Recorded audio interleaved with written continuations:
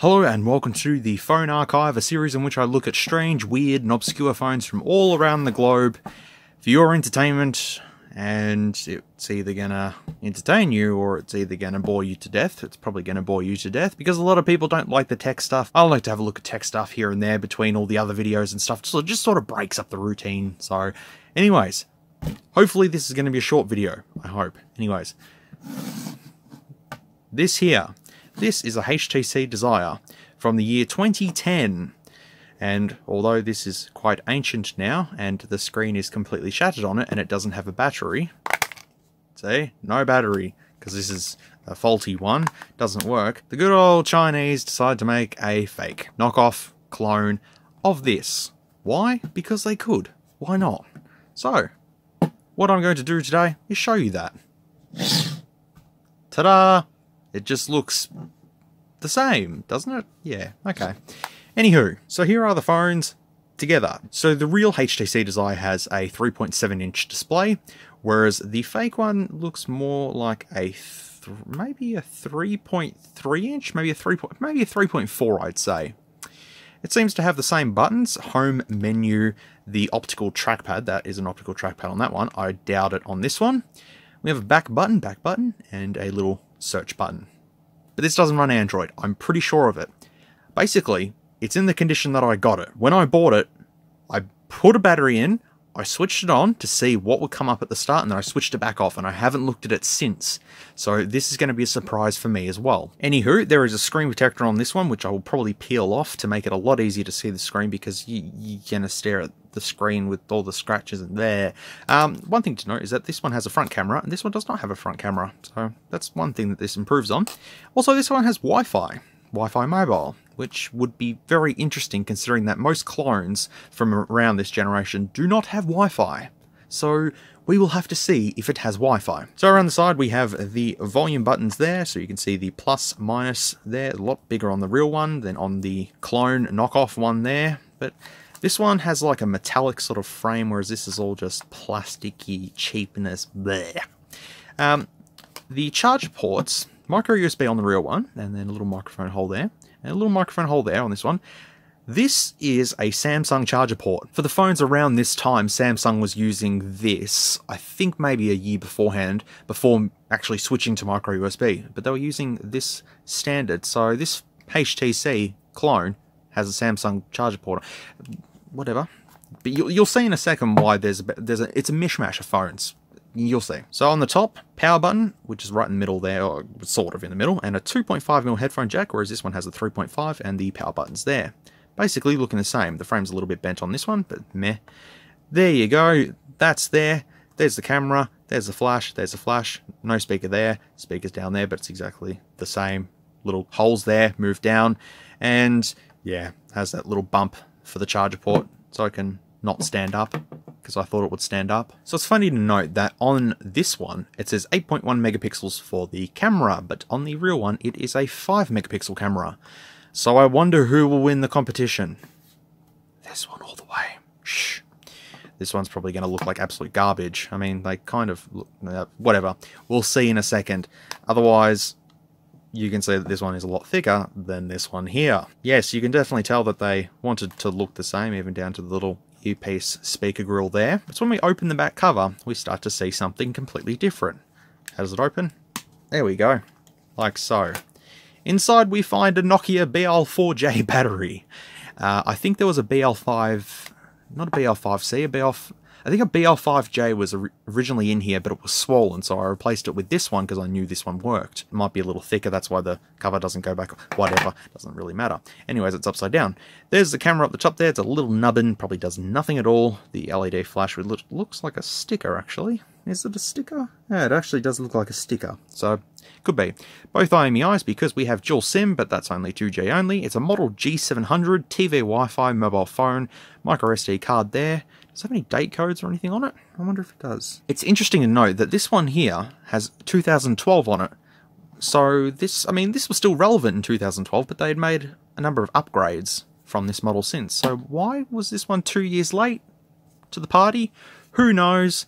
But there you go. It doesn't say the month there, but yeah, 2012. It's really, really difficult to see, but there you go. 2012 it was made. So that is interesting.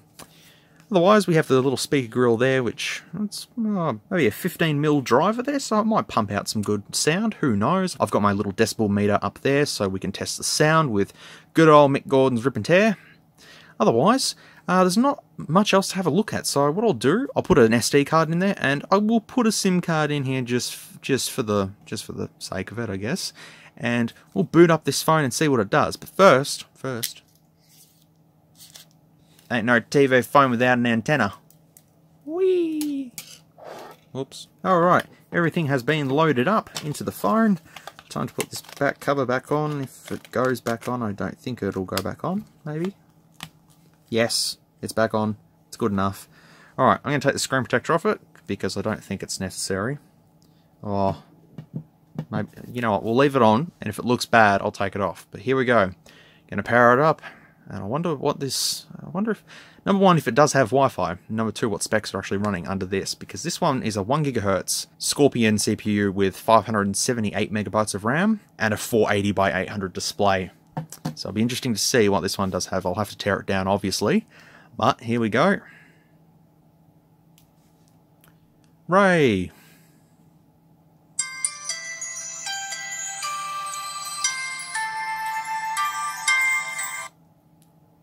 That sounds very authentic.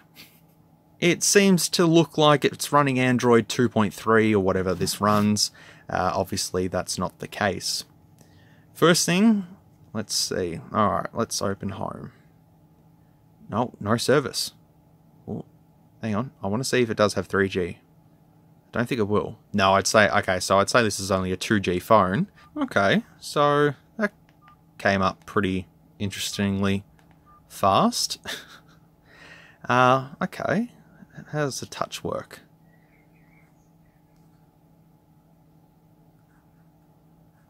Oh, okay. So the touch, you have to sort of push into the screen and then pull up. Yeah, that's not really...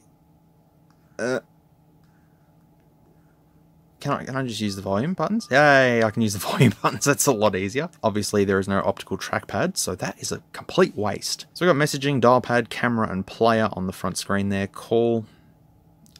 I did press call, but okay. Well, okay. So the touchscreen half works. Half. You can't pull the top down, I don't think. Nope. And you can scroll across to see some widgets. Can you move them around? No, of course you can't. Why would you? Well, time to go through all the functions of this thing. Oh, God. Alright, so messaging, dial pad, contacts, music. We will check that later. Camera, we'll also check that later. Player, which is obviously a video player. Quick search, I would say. Let's go into settings. It'll be interesting to go into settings. Oh, okay. This looks like a Java operating system, as per usual. 3D sensor, on or off. Okay. Sound effects. Audio effect, yeah. Bass enhancement, well, we're going to have that on, thank you very much. So that'll be interesting to see when I play Rip and Tear later on, to see what the sound is like. Or I could play something from No Copyright Sounds now, because that's probably better. But anywho, security setup, oh, yep, phone lock, auto keypad lock, yep. Network setup, okay, well, how's that? So what about Wi-Fi? So a bunch of input settings in here, which is not really useful. Pen calibration. Well, this doesn't come with a pen, so... No, I didn't want to do that. Hang on. Okay, I just calibrated that for the sake of it. I don't know why. Dual SIM open. Yep. Okay. Bluetooth. Power. Inquiry audio. What? Inquiry audio device. Okay. Remote control my device. Active devices. All that sort of stuff. I'm not going to be using Bluetooth, but there you go. Wi-Fi. Here we go. Alright, search for networks. No! Okay, how do I put password in? This is going to be fun. Okay, so I've sat here playing around with this, and it doesn't seem to do anything. I can put in my network key, and then it just goes activated, then done, and doesn't do anything else. Unless there's... be no icon up the top? I don't know. Okay, so I've just went to the settings and it is supposedly connected. Okay, fair enough. Alright, let's keep having a look then. We got Java, we got Opera Mini 5. Okay, let's open Opera. And see if we can see anything. Dum-de-dum. God, I remember Java applications. Pfft. Yeah. Could not establish network connection. Please check if the date is set correctly. Oh. Well, that's probably helpful, because the date is not correct on this phone. Hang on, I'll have to change the date, and then we'll try it again. Alright, trying Opera again after I've just changed the settings. And... Maybe.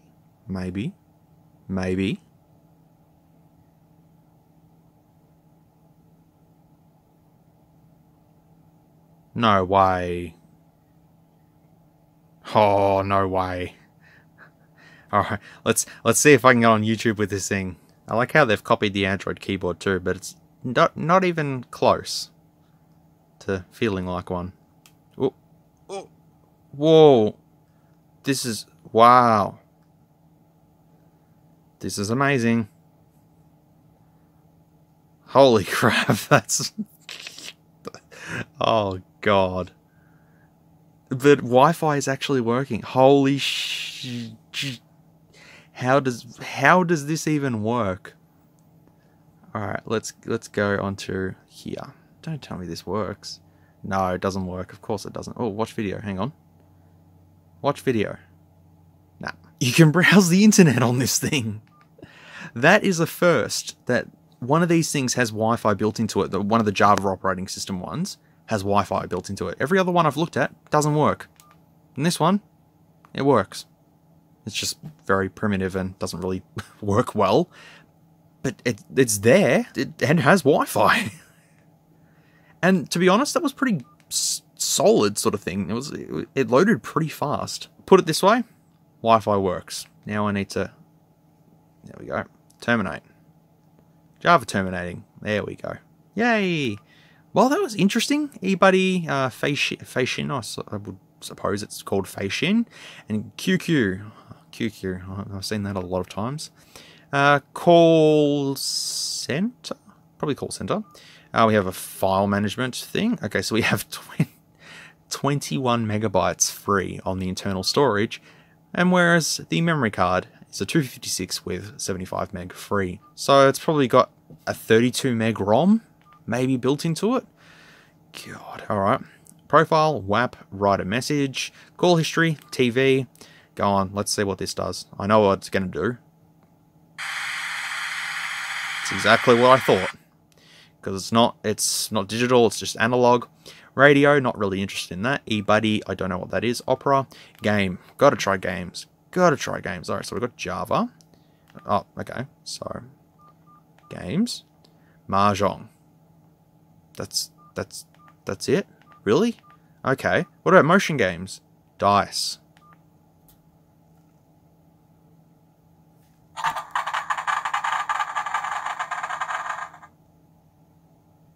Oh, it was interesting. Swiftly moving on, we have clock, then we have books, which is a little WinRAR archive by the looks of it. Calendar, photos, MMS, which is a Gmail icon. Wallpaper, email, video recorder, oh that'll be fun. Chat, Notas. It's not notes, it's Notas. Okay. World clock, currency, voicemail, broadcast, recorder, slide that. Is that the Steam icon? It's like half of it. Stopwatch, calculator, and we're back to the start.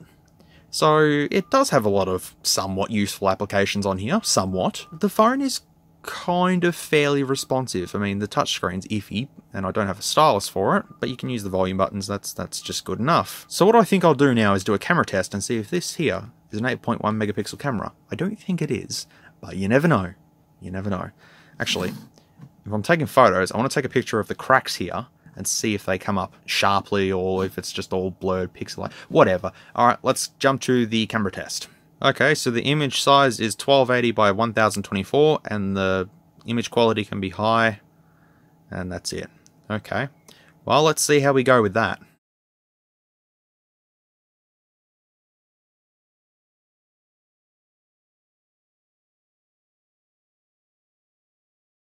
And this is a video recording test for the HTC Desire Clone. As you can see, there's no optical image stabilization or anything like that. Colors look very off and washed out. There's no autofocus either.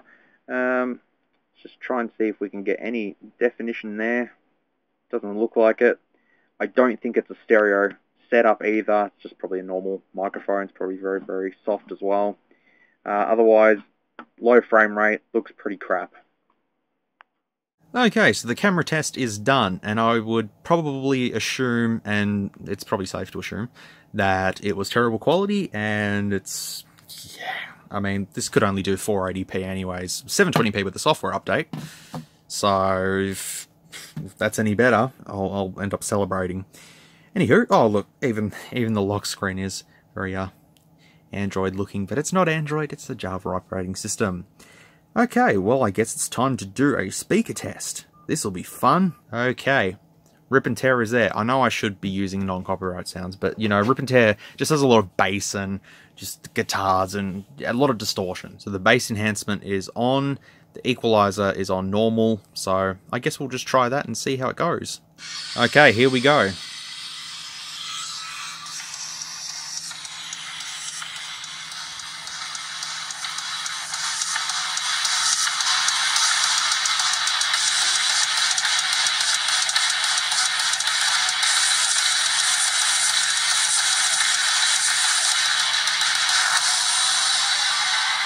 Okay, so about 100 decibels that reached, roughly. I wonder if I go into equalizer settings, if I can change that. Okay, and just quickly on bass mode, we'll see if this does anything different.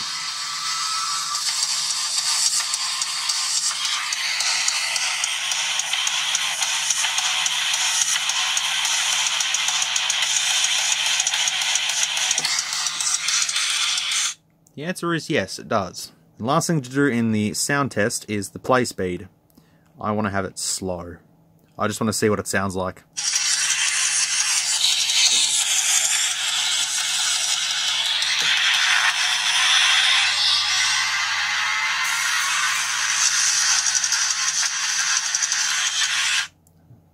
What a work of art. Let's just try it on fastest. Come on.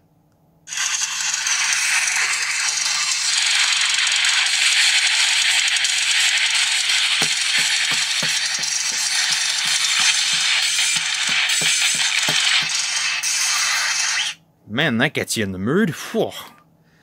That's a bit hectic there. There's not a lot to really say about this phone.